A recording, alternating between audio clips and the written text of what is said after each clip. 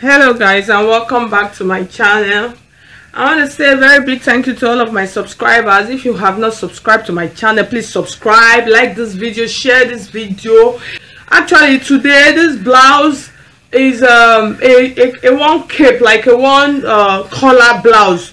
Actually most of my subscribers, they actually ask for it, so today I'm gonna be doing it. I'm gonna be showing you how to cut it, this one collar blouse, which it also serves as the Christian mother blouse. If you are a Catholic, those of you that are conversant with the Catholic Church, you find out that they use it for their Christian mother. It's like a uniform. Also, you can also use it for your Ankara styles, you can use it for your lace styles, you can use it for whatever styles. So that's actually what I'm gonna be showing you how to cut today. It's really simple and easy. So as you can see, I folded my pattern paper into two. This is the front and this is the back. We're actually going to be folding into two at the same. For beginners, most times when we're drafting blouses like this, we normally leave 1 inch at the back for the zipper allowance of the back panel. But for this particular blouse, it doesn't have a zip at the back,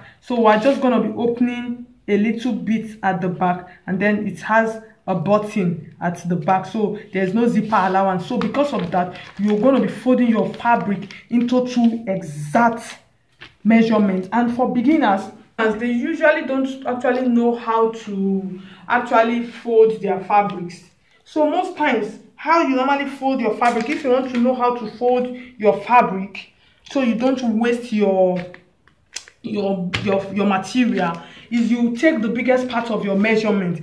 For a blouse, it's usually the bust measurement. You divide it into 4. When you divide into 4, let me use like 40 as example. For instance, if the bust is 40, you divide 40 into 4, you have 10 inches. When you have 10 inches, you add like 4 or 5, between 4 and 5, yeah, and 5 inch to it, so it will now give you 15. Like for beginners, I usually advise you can add like 5 inches, so with that you will never run into problem. You add like 5 inches to that measurement, to that bust measurement that you divided into 4. Like I said, if it is 40, you divide into 4, you have 10, then you add 5 to it, so you have 15. So when you are folding your fabric, you measure out. When you fold into 2, you measure out and make sure you have like 15 inch, so the fold of your fabric will be 15 inch folded into 2. So that is for beginners. But because this is a paper draft, I'm not going to be using that measurement, so I'm just doing like a rough sketch. So I'm just trying to explain to you so that you know how to fold your fabric. So you fold your fabric. My paper is already folded. I indicated some line here. So this is the top. This is like the shoulder line. I'll use SL for it. This is like the shoulder line. If you see the top, I left half an inch allowance. This half an inch allowance is the allowance that I'm gonna be using to sew this shoulder part. So that is what I left here. That is what I left here. Then for most times, basic measurement, normally for this kind of blouse, you measure the chest. So basic from here to this chest part, most times it's usually 8 inches. So that is what I have here. This is the chest line. As we go on now, when I make a breast cut blouse, you will understand what I'm trying to say. But for now, this is not a breast cut blouse, it's just a normal flat blouse, so we're not going to be needing the measurement of the breast point or the nipple line or the bust palm, so we're not going to be using it. So this is just like the chest line. Then this is the waist measurement. That is this part. This is this part.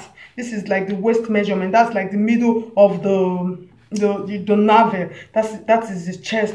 Sorry, that is the waistline. So this is the waistline. Then this is the full length of the blouse. This is the full length. So you measure the full length of the blouse. This is the full length. So now I'm gonna be drafting in my measurement into it, so you just watch and understand what I'm doing. So the first thing I do, you measure your shoulder into 2. You divide your shoulder into 2. So when you measure the person's shoulder, you divide it into 2 in making a blouse. Not only blouse, most dresses. So for this, I'm going to be using 10 inches. So when you divide 10 inches into 2, you have 5 inches. So you come like this and just mark 5 inches here like this. Then you use 1 inch as your allowance like this. You just put 1 inch like this This is your shoulder line. This is 5 inches, and then 1 inch as your allowance. Then from the allowance point, you take your tape like this, you put it on the 1 inch allowance like this, and then you measure 9 inches for your armhole. You measure 9 inches like this. This is the 9 inches line. So I'm just going to use my ruler now to join it.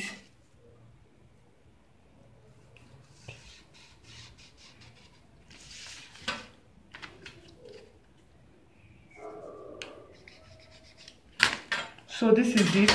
This is the armhole line. You can use your French curve to just curve out your armpit properly. You just put it like this. So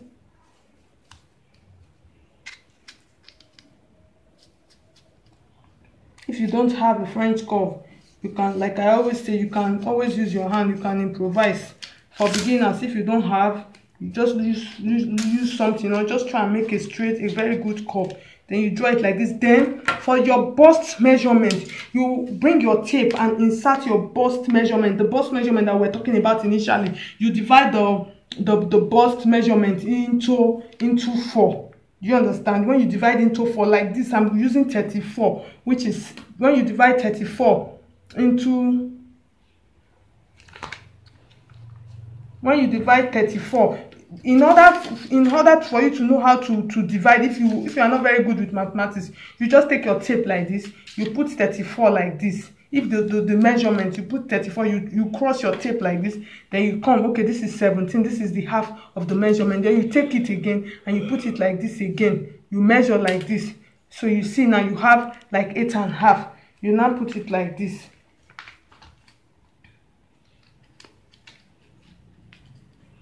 You put it like this, and then you mark it. Then you add 2 inches as your allowance. But here I don't have enough allowance, so I'll just use 1 inch as my allowance. You add it like this as your allowance. Like I told you, always make sure you have excess so you don't run into problem. Then you come like this. You just make a little rule down like this. Just slant it down, and then you stop, and then you come to the waistline. Before that, you make sure that you have measured the waist part of the person's waist, and you also divide the waist. You divide it into, so like I said, you measure the waist measurement. For this, I'm going to be using 28 inches. When you divide 28 into 4, you have 7 inches. So you just come like this, you mark 7 inches. Like I said, use 2 inches as your allowance, but since I'm doing a draft, I'll just use 1 inch as my allowance, like this. Then you take your tape like this, sorry, your ruler like this, and connect the lines. That line, you just connect it to this part like this. Then for the down part of your measurement, like if it's a blouse, always make sure you measure the down part of this part. Now this waist part, that's the middle waist part. Then the down waist part, always make sure you measure, which is like the circumference of your blouse circumference. Always make sure you measure your blouse circumference, which is the down part of your blouse, how wide you actually want your blouse to be. But since this is a blouse that you'll be tying wrapper on top, at times it's usually not really necessary, but it's still good for you to still measure, because if not, it might be too tight on the person and it will become a problem. So measure the circumference of the blouse. So this one, I'm just going to be using the 9 inches that I have here. So the next thing I'll do now is just take my tape like this, and then just rule out like this, and then just bring out my hand like this, outside like this, as you can see my blouse out. Then for the curve of my blouse, but most times this is actually not necessary, because since you are going to be tying wrapper on top of it. But I just want to still teach you. I'll just take it like this by 1/2 inch like this here, and then make a curve. Just make a little curve like this.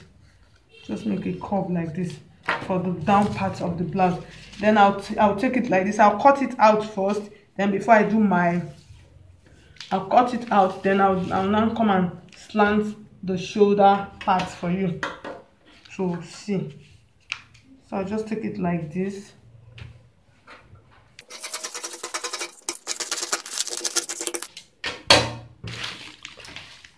So for the shoulder slant, for beginners, most times when we normally do this shoulder slant is if you don't slant your shoulders at the end, you see your blouse, the shoulders will be standing like this and it will not have this perfect fit. So that is why we usually slant it. So you just take your tape like this and come from the armhole line and put 1 inch like this. When you put 1 inch like this, you mark it down, and then I'm supposed to actually cut out the neck measurement, but for this side of the neck I'm gonna be cutting, so let me use the back to explain it to you. I don't want to cut out the front part because of the neck style that I want to do, so I'll use the back to slant the shoulder for you so you understand what I mean. So you take your tape like this and come, this is 1 inch like this, and then you come like this and put your tape like this from where the neck measurement stops, and then you slant out, As time goes on, you after what I mean. We actually don't want to cut this out because of the style, the neck style I want to make. So this is the back piece. All you have to do after cutting the back, you just bring it out like this and then open up like this from the middle like this. Just open by 3 inches. You open by 3 inches or 4 inches, as the case may be. Then at the end of the day, you put your button here. Then for the neck of this tie that I want to do, so I'll set the back piece out. The back is complete. For this neck tie that I want to do, you take your tape like this. The neck is actually going to be having a round cape here in front. So I'll take my tape like this and bring it like this. I'm actually going to be using 3.5 inch. So I'll mark my 3.5 inch like this.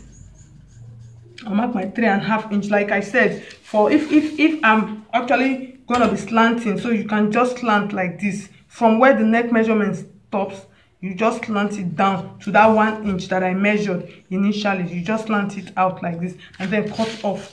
But I'm not gonna be doing that.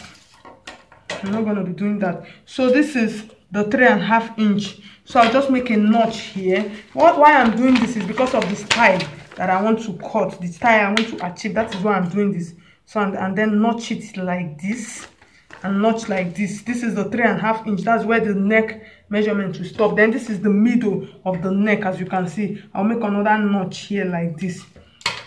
Then when I'm done, I'll bring it out like this and then open. And then open up like this. And then open. So the next thing I'm going to be doing now, I'm going to be giving you a rough sketch of the neck design that I'm going to be doing. The neck design is going to be like this. It's going to be like this. It's like a cape, like this.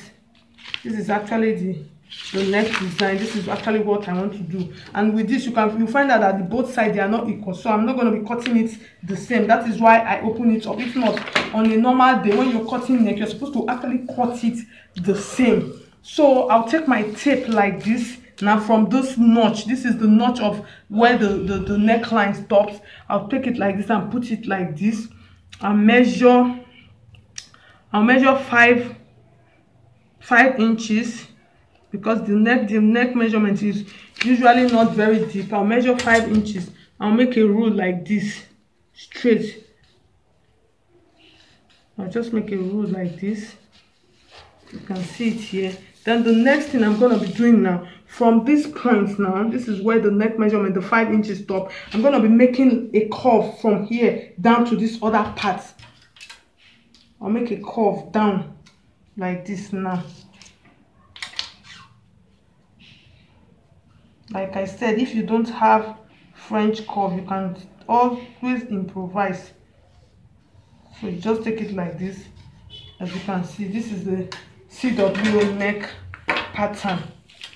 So this is the neck. So the next thing I'm going to be doing now, I'll cut it out.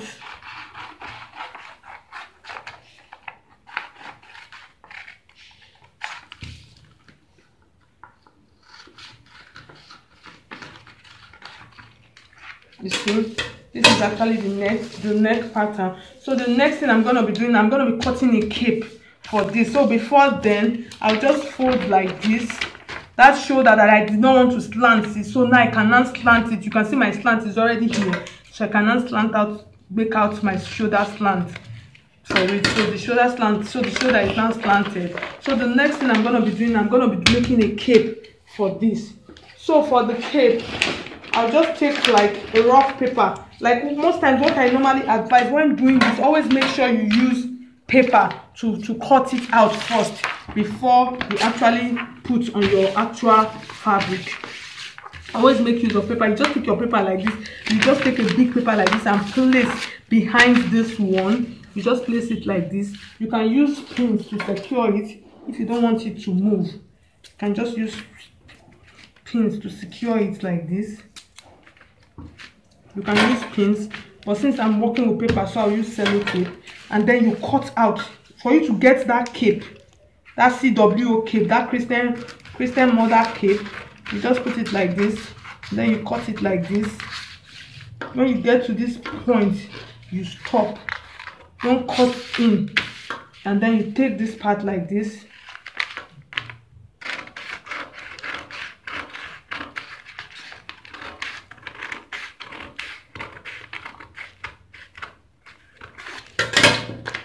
And then you pull out. So after pulling out, you take this part like this armhole part on this side, and then you trace the armhole out like this. Just trace it out. You are not going to be kneading up, but just trace it out, and then trace this part out like this. You're actually not going to be kneading it, but I just want you to trace it out to make it easier for you, so you don't get confused. You can actually cut out if you don't want to trace out. You can actually cut out from the onset. So you just cut it out like this. So the next thing, you can see the neck measurement. Now you can see why I asked you to actually trace it out. This was why I said trace it out. That's the one of this side, of this left side. Trace it out. That's the curved part. Trace it out. Then you bring this one. You can see this one is here. Then you bring it like this. You can see is the armhole is on the armhole. And then you can just cut out like this.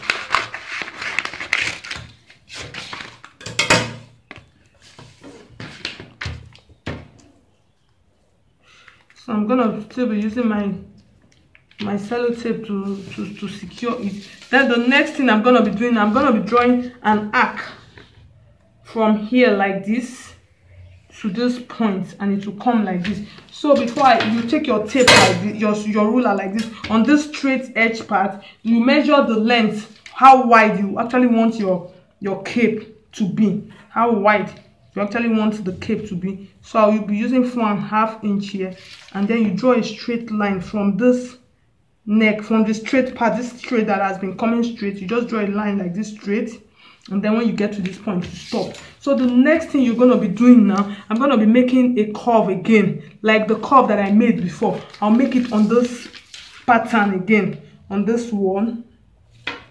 So I'll just take like this.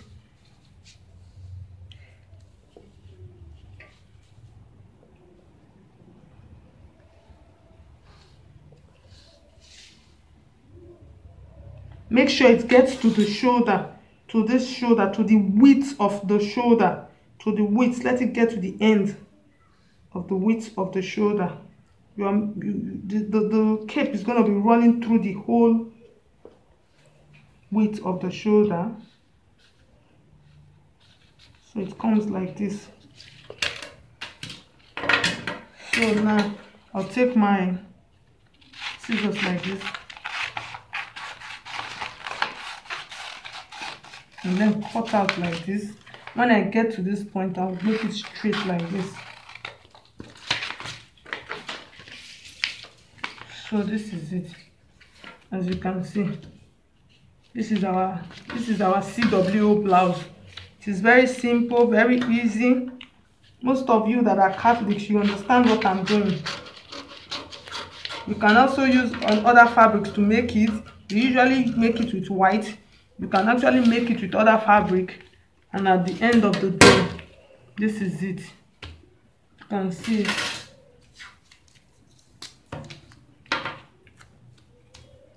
I just use my to secure it like this. You can see it. Good. So now just use my to secure it like I told you. So the depth that you want actually depends on that one. Depends on you how wide you want it to be. It's basically between 5 and 6 inches. That's the cape. So this is it. This is the CWO blouse, the Christian mother blouse, like they usually call it. But as you can see, it is a very beautiful style. You can use it. They even use it for most other dresses as in peplum styles. You can use it. Just put a cape like this on this side. That is just basically the style of how to make this cape, how to make this one-sided cape blouse. Like I told you, this is the back with a notch at the back for the zip, for the button part. So as you can see now, I've come to the end of this tutorial.